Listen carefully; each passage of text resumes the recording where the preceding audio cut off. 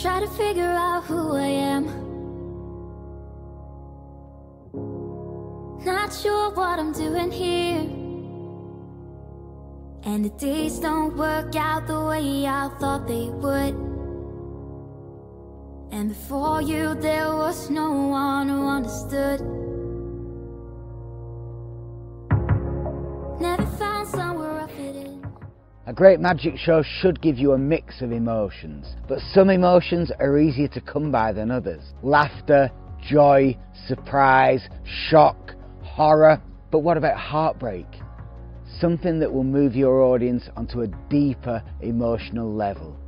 Something that will allow your audience to cry. Rescue Mission gives you that emotion.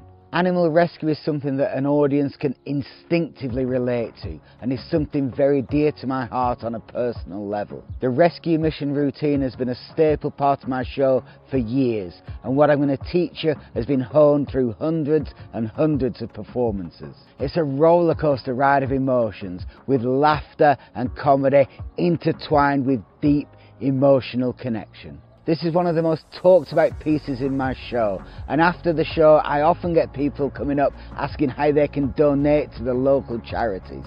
It plays perfectly for both parlour and stage, and can play on a big stage with video projection or video wall seamlessly. Not only will you get the rescue mission routine, we're also going to tell you how to expand it to make it a bigger piece, so that you can make this a main feature in all of your stage and parlour routine. It's something very dear to my heart, and I know you're going to love it too. So we're going to play a game. We're going to play a game of chance and a game of fate.